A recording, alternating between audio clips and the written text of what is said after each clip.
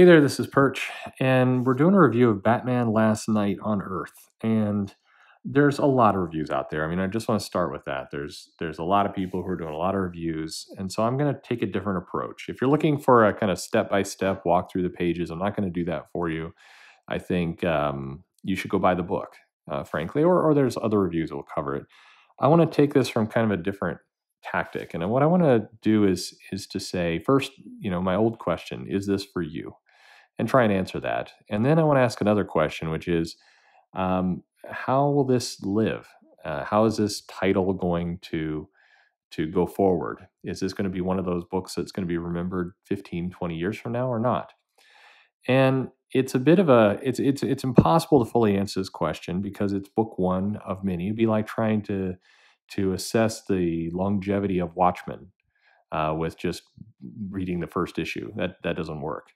But there's some clues in here. I mean, I think we can.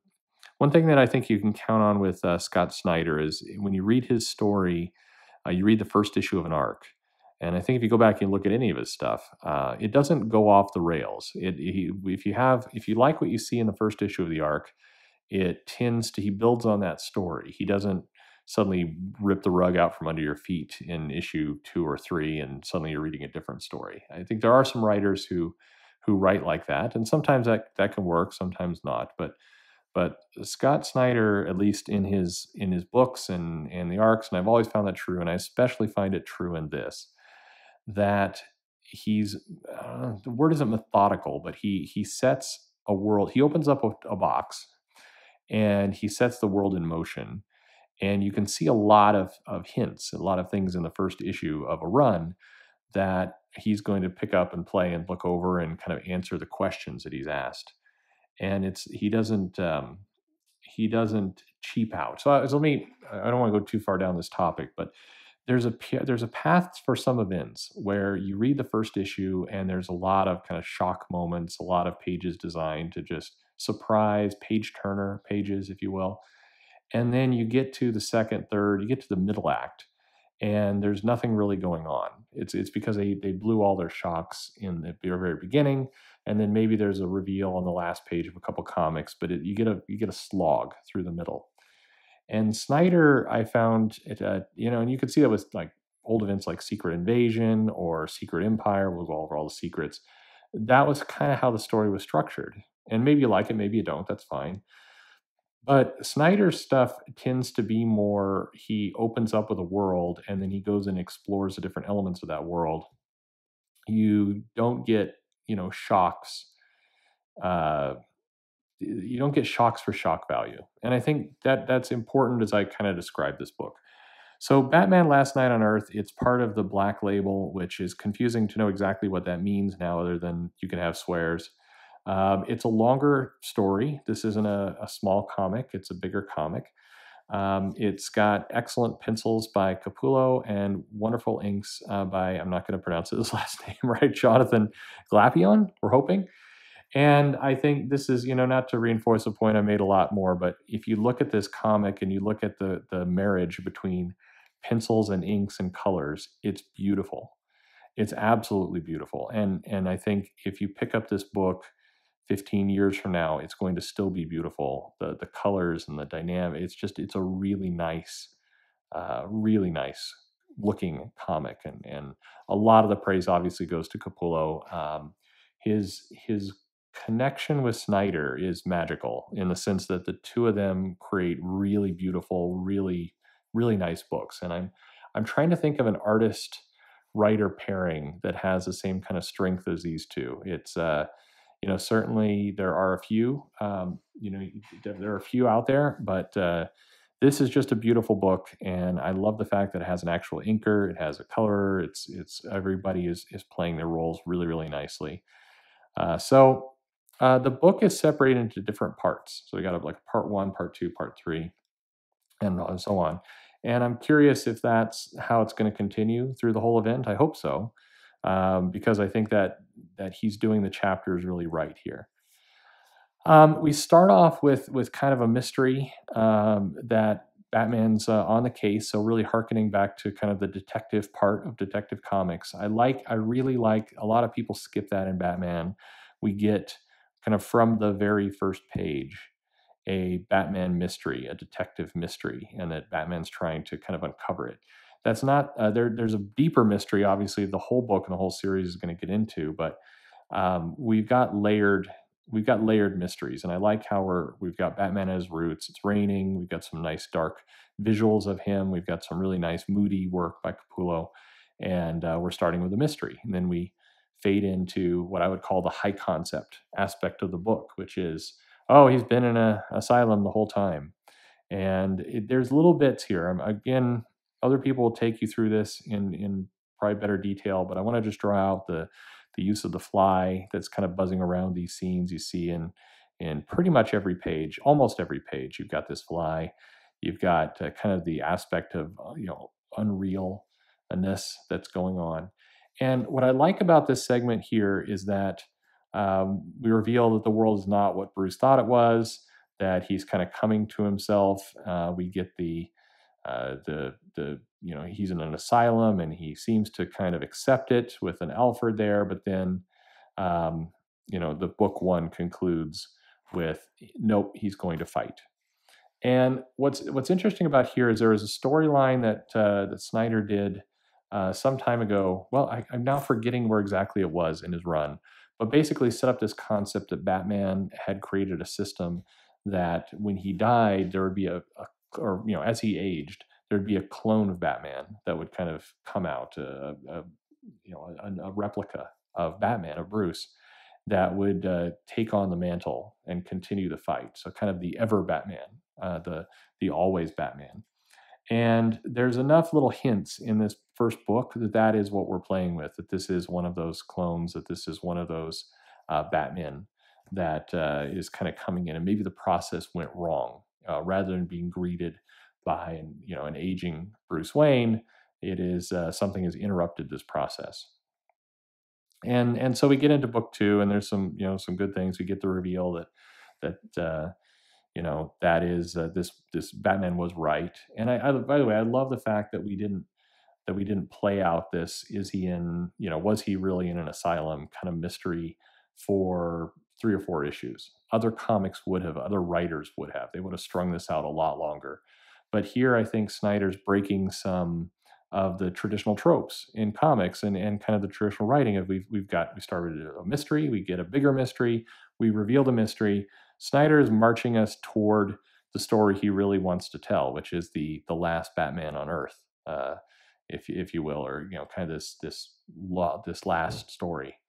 As you're reading along, and as we finally get to the point of Batman saying goodbye and kind of emerging from the sand, you get a real sense that this is Snyder's last story with Batman. And it's not, he's going to continue to write Justice League and he's going to do some other things. And I wouldn't be surprised if Snyder came back to tell other Batman stories in the future.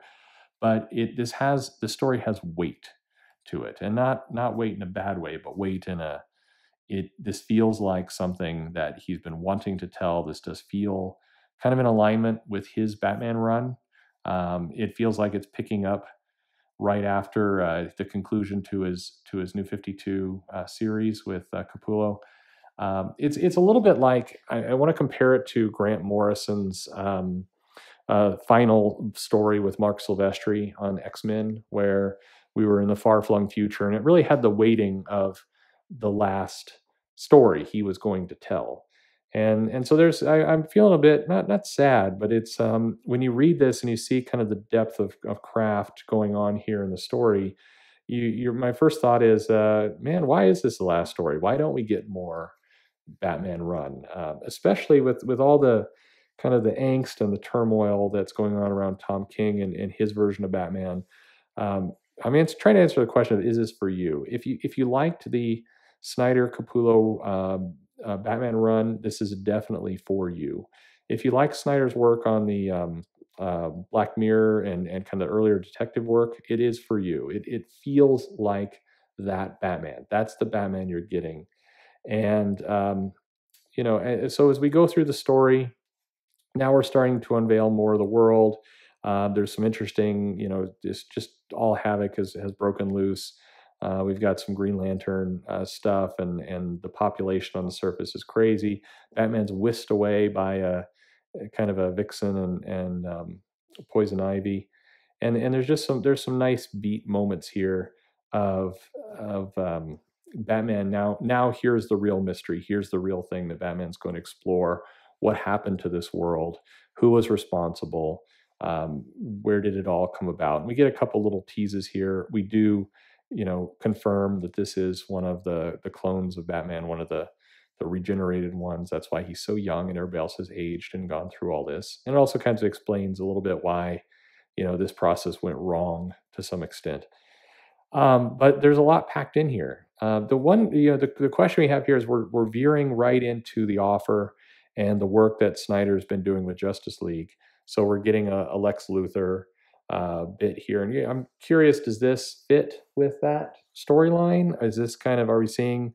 It's hard to tell where in as this recap is taking place, where chronologically this is happening, and I think that's a question that is going to impact this series, because as the issues fall out, we're also going to have the whole Villains United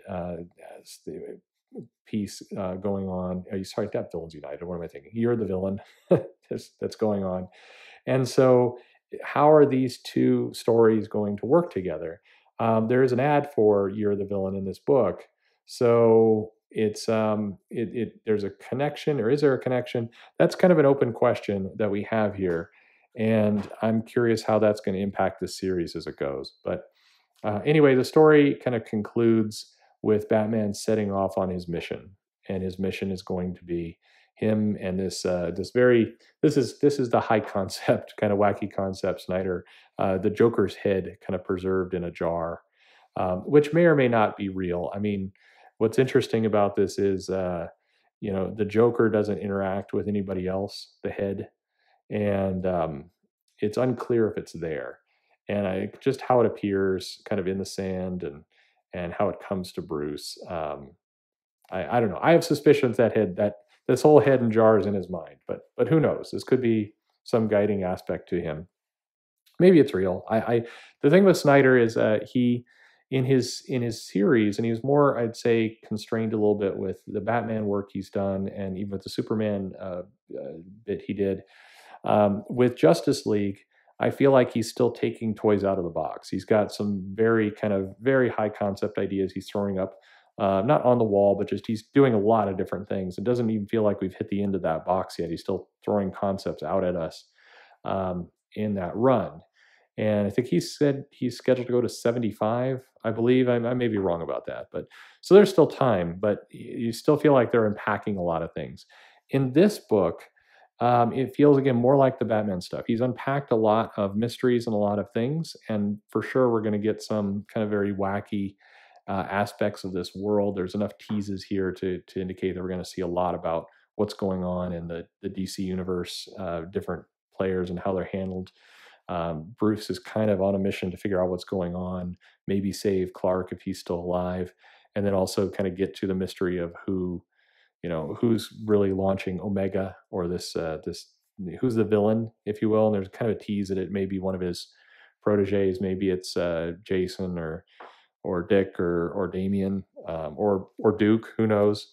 So there's some mysteries. There's still some high concept stuff that's going to come out here, but it feels like he's defined the platform, he's defined the world, and now we're going to play in that world. So unlike the Justice League, we're still throwing new things into the world.